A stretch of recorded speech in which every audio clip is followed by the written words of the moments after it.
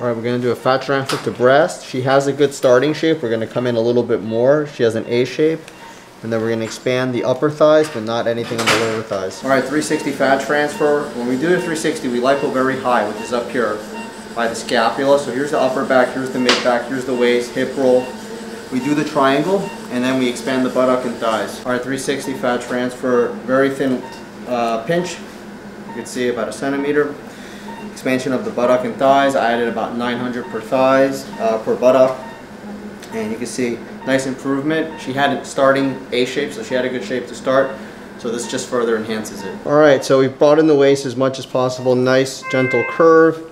We did some breast enhancement with fat, so beautiful result. Remember, she had a great starting shape, so she has a very curvy final result. All right, so everyone that watches me knows I try to keep it as real as I can. And sometimes you see results that are, you may judge them as so-so, and other results that you may judge as really good. All my results are great in my opinion. I give everyone the same love and attention.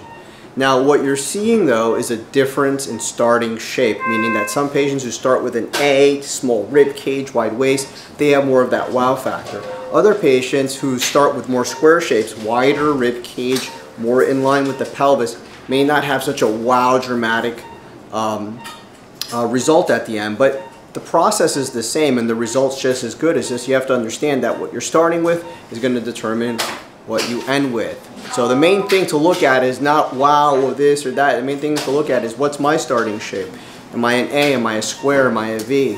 Where's my fat? How's my skin doing? All these things are going to affect how you look.